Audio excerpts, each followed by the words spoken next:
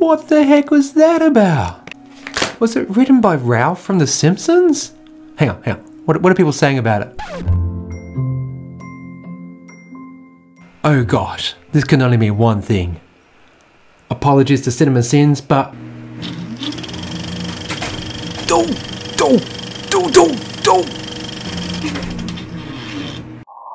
Everything mostly wrong with Planet of the Humans. Okay, enough with the sad music. Let's count the number of errors. When I grew up, I became a tree hugger and moved to the wilds of northern Michigan to build a sustainable homestead and commune with nature. Man, this should be great. This guy's been doing this sort of stuff for years. Through all of this, I kept wondering, why are we still addicted to fossil fuels? Excellent question. And, geez, it'd be awesome if you can answer that. So I decided to begin following the green energy movement. Didn't you just say you've been following this stuff for many years? So the festivals run off solar energy primarily? Primarily. We do need to bring some of this stuff in just because we want to make sure we have enough power to not kill our fancy toys that we're inviting to stage. Wait, so some fool foolishly said that they're going to run a festival purely on solar and not have some backup. But the biofuel generator wasn't enough, so they wound up plugging into the electrical grid that we all use. So if the grid is almost 100% renewably powered and is carbon offset, what's the problem then?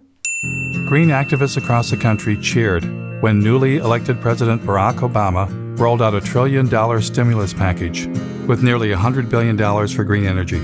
Wow, $100 billion on green energy? Shouldn't the United States subsidize the fossil fuel industry to the tune of $649 billion per year?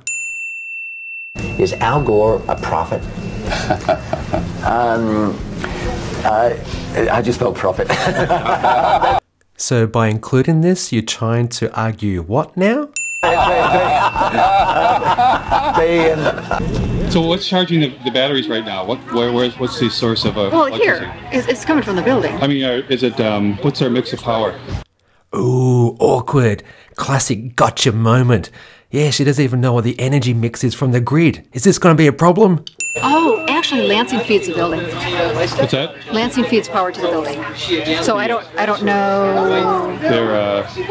I bet you they're a bit of coal. Well, they're heavy on natural gas, aren't they? No, natural gas is a fossil fuel.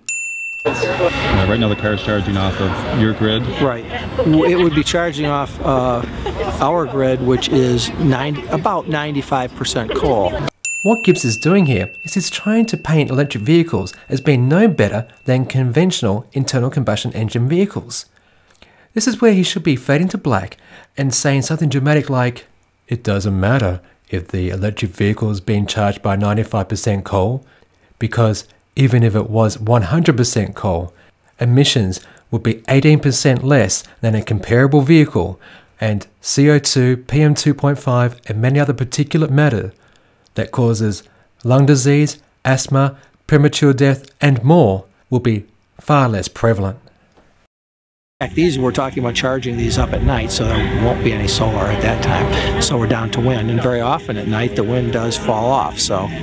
Oh, the classic, the wind doesn't always blow and the sun doesn't always shine. But you know, renewable power takes on many forms, such as hydro, battery storage and more. Plus, many EV owners actually charge at home for free with solar power. I don't think coal is bad. Yes it is, and maybe, just maybe, a little bit of prep next time. It's got lovely BTUs, it's got lovely energy value. How do you burn it more cleanly? Stop, please, just stop. I mean, do you see natural gas getting bashed? For the love of God, natural gas is a fossil fuel, and we'll come back to this.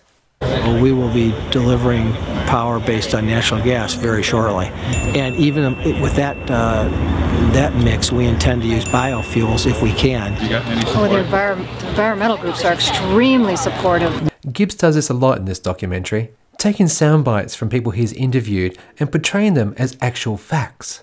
Even a first-year film student knows to cut to an expert who actually has both credibility, knowledge, and expertise on the subject at hand. But instead, he puts in these opinions, half-truths, and well, just sometimes outright lies. We did install the state's largest solar array at my company, the Board of Water and Light. Although the efficiency of these panels is only about just under 8%. Wait, less than 10% efficiency? When were these things manufactured? In the 70s? Typical solar panels these days range between 17 and 25% efficiency rating, all the way up to 50% plus. If you happen to be NASA and you happen to own a rover running around Mars, they have very efficient panels. But we can't afford those at about $1 million a square inch. $1 million a square inch? Really? We can meet the energy requirements for 10 homes. Wait, so those 824 solar panels producing 150 kilowatts of power can only provide enough energy for 10 homes in a year? These things really are ancient. If you wanted to make all of the energy required for the city of Lansing over a year, Well, how about... you'd have a solar array that was 3 miles by 5 miles. Right. 15 square miles? Try 1.5. That's if they actually used a Daydream solar farm located in northern Queensland, which produces 398,000 megawatt hours of energy per year to 55,000 homes, which is 7,000 more homes than in Lansing, America. But We're not going to do that. With that tiny thing, agreed. How long are these towers supposed to last? 20-something years. Wind turbines, like all power sources, have a limited lifespan. Sure, 20, 25 years, 30, some have been going even longer, but when they actually get to the end of their life, they can be replaced, either bit by bit or in whole. Does anybody consider that this is mountaintop removal for wind instead of coal? Yeah, and we've even had people say if you can do mountaintop removal in Kentucky and West Virginia for coal, then it's about time that the rest of the country shared in the mountaintop removal too. There's mountaintop removal and there's mountaintop removal. This is the Appalachian open cut coal mine, and well, you can see the difference.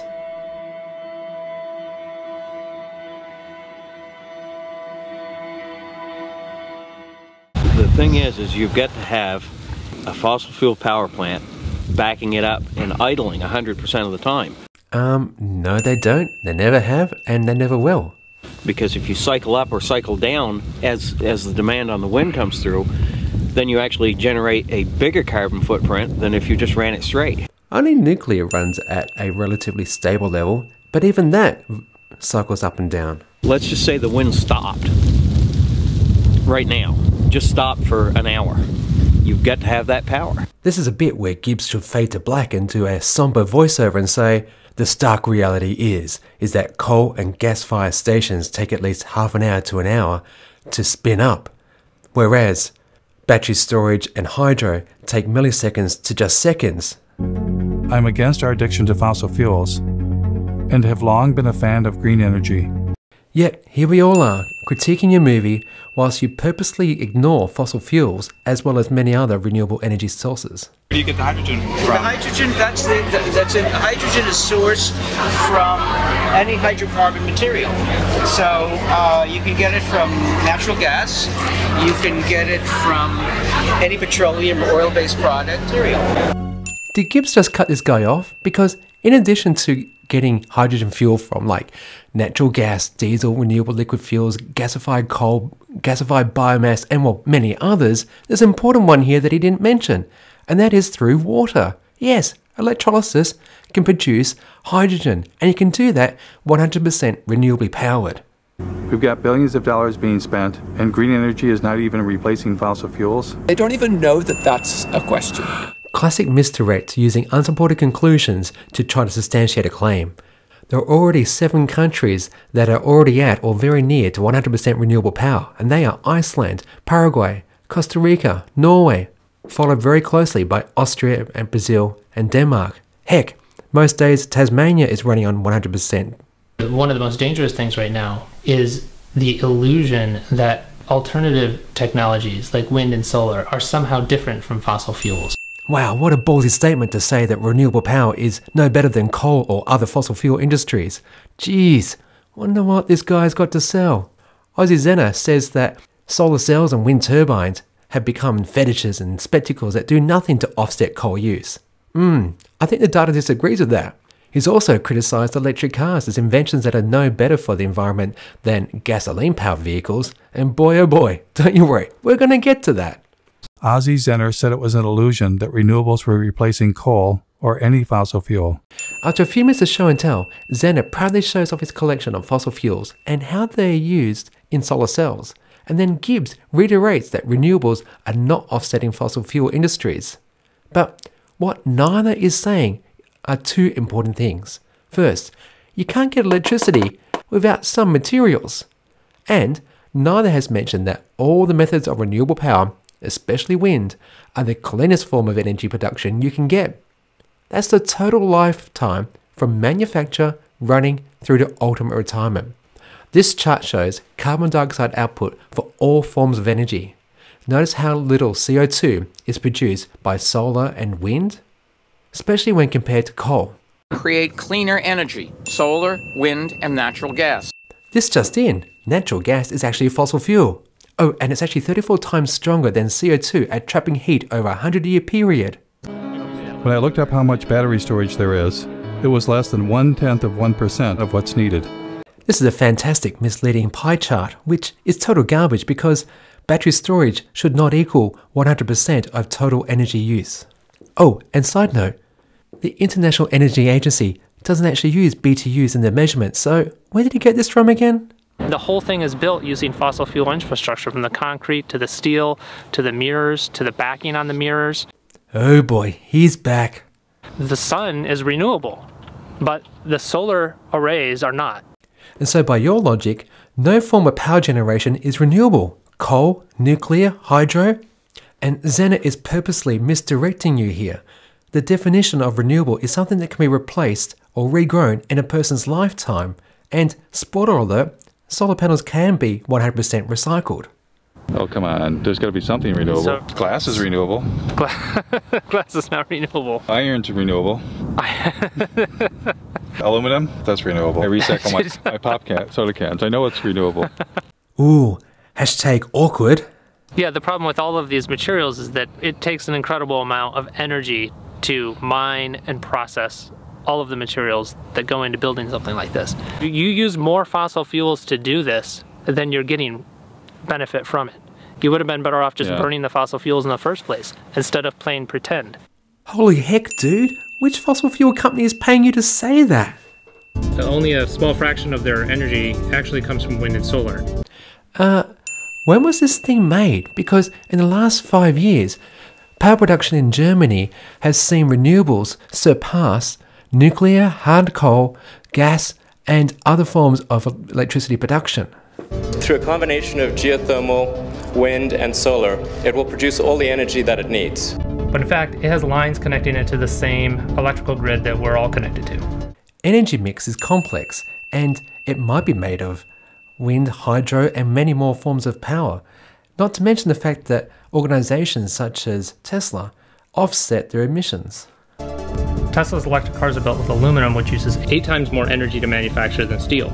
Curious how it doesn't talk about the many other car makers who actually use aluminium, such as Mercedes-Benz, Jaguar, Ford, and many others. And they did chop down a forest to put up solar panels near their North Carolina plant, but they didn't disconnect it from the grid. If you're fortunate to have enough solar to be able to provide not only power to your place, but also to other people by connecting to the grid, isn't that a good thing? Despite all of the claims, I haven't found a single entity anywhere in the world that's running on 100% solar and wind alone. There are many forms of renewable power, not just solar and wind, and to suggest there is not one entity in the entire world running on 100% renewable power is just wrong. Iceland, you're doing okay, aren't you? This absolutely cannot extend civilization's life. This relies on the most toxic and industrial processes that we've ever created. People living close to coal-fired power plants, roads, and other forms of pollution would disagree with you there. Apologies in advance, photosensitivity warning coming. Gibbs purposely chose some manic, crazy fast footage to demonstrate how solar panels and wind turbines use these materials, and electric cars too. But, oh, hang on, they're also in many things that you and I use every day. So let's do this, shall we? Because nuclear power plants, coal power plants, gas power plants, fracking stations, diesel fuel, solvents, bicycle tyres, motorcycle helmets, dashboards, dyes, life jackets, TV cabinets, rubbing alcohol, electrician's tape, oil filters, perfumes, makeup, ballpoint pens, floor wax, stickers, non-root, shampoo, paint rollers, shampoo curtains, safety glasses, footballs, fishing rods, cement, steel, buildings, golf balls, stereos, CDs, cameras, dressers, DVDs, housepaints, subsidies, mobile cars, sweaters, antiseptics, candles, balloons, crayons, your roof, drinking cups, toothpaste, parachutes, your car, the bus you travel on, the station, the railway tracks. Essentially, these materials that he's presenting to you here are in almost anything and everything that we have in our lives. Then Ozzy and I discovered that the giant solar arrays had been razed to the ground. Oh my God. I mean, this was huge. Ooh, I can relate to this one. You publish something online and people look at it several years later and they say, hey, there is actually stuff in there. What are you on about? It suddenly dawned on me what we were looking at. A solar dead zone. Yep, no sun to be seen here, folks. These giant solar and wind technology installations may last only a few decades. Almost all power sources have a finite lifespan. But you know the standout here? Hydropower. Yeah, more than 100 years this thing's been going. These wind turbines, built in 1987 in Hawaii, were removed in 2012. It turns out that the biggest source of green energy in Vermont is something called biomass. Where does this guy get his facts from? With just 5 minutes of research, I discovered that the US Energy Information Administration states that Vermont's in-state electricity generation was comprised of 20% biomass, 20% renewables, and 60% hydroelectric, which predominantly comes from Canada. Biomass, especially when you add in biofuels, is by far the largest portion of green energy around the world. Even in Germany, source of the solar miracle. Let's all agree he should shoot his research team because, again, data internationally says that biomass only makes up about 9% of our energy mix, and from Germany it's less than that. So where are they pulling this almost 70% from? The only reason we've been force-fed the story climate change plus renewables equals worse saved is because billionaires, bankers, and corporations profit from it. Oh man, I'm starting to think that no one is safe in this. No matter what you will sell, he will have a go at you. So, imagine if I was to sell bicycles. I'd be considered a monster. What, for being able to feed my family? Well, I hope I've cleared up many of the inaccuracies, omissions, and well, strawman tactics used by Gibbs. Whilst some good, valid points are made about how some corporations are making themselves out to be clean and green, but are in fact actually polluting the planet, looking at you, BP Fuel, and how chopping down trees and plants to make fuel is incredibly stupid and not renewable, not to mention taking away precious land and water for crops, and that some public figures and organisations are promoting clean energy but not doing due diligence around what sponsorship might look like from the likes of the Koch brothers or maybe fossil fuel industries, because it only hurts them but everyone's trust in them, and that we all need to stop thinking of the earth as a limitless resource. No, unfortunately, this video has done a lot of harm and filled many climate deniers with information that is grossly inaccurate, lacks exploration, and perpetuates a lot of lies around renewables, EVs, and climate action. Whilst I don't want to get into the overpopulation and water scarcity bit, this sin count is bad, very bad. I'm disappointed that this was released on Earth Day, where the world over we should all be thinking about how we can use less, recycle more, invest in truly renewable technologies, and improve the air that we all breathe. Instead, Gibbs threw EVs, renewables, and decarbonisation away with the bathwater. Yep, his take on these complex subjects was not well informed, with an obvious lack of energy experts, old, outdated footage and facts, and a poor semblance of an argument. Maybe it wasn't Ralph who wrote this, but maybe Andrew Bolt? Maybe? Just maybe? No, for someone who spent more than a decade assembling a movie, he failed to keep up and include important discussions around the impact of coal, gas, and fossil fuels, and how they have an effect on our health. How renewable technology is working in many countries, that organisations are not only going to neutralise their carbon emissions through like renewable power, but also they're buying up forest and land, and they're going to be planting trees, and they're going to recapture their lifetime emissions and go negative. Yeah, look to Microsoft as an example. So to say that if you're connected to the grid, you're not using renewable power, well, sure, depends where you live. As I stated already, those that live in Iceland have got 100% renewable power 100% of the time. Heck, Tasmania does it all the time, well, most of the time. But the point is this, is that it's very possible, and that the challenges, whilst great, they're not impossible. No, what Gibbs is suggesting is that we should all just do nothing, keeping the fossil fuel status quo, and leaving you with like an existential doomsday, depressing movie that offers no hope. My rating, 1 out of 10, don't even bother watching it.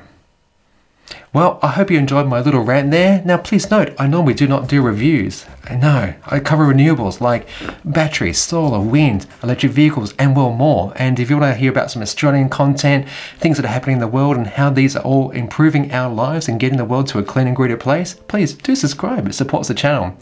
If you want to take it to the next level, join these awesome individuals over here like Ashley Hill, Tessa and the Gong, Ray Johnson, and Nigel Farrier, who, along many others, with me on Patreon, and they got early access, polls, news, stuff that you just don't get here. And hey, if you can do something, get out there, share the correct messaging that should actually be in this movie, which isn't. So I do hope that 1, people stop watching it, and 2, you be good and you be green.